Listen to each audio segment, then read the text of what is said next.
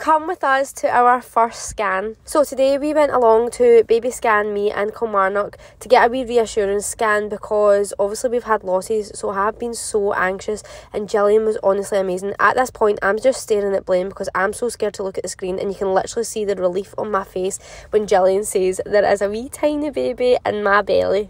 Going for this scan was absolutely terrifying. I'm not going to lie, I was so anxious all day. I've nearly talked myself out it a million times.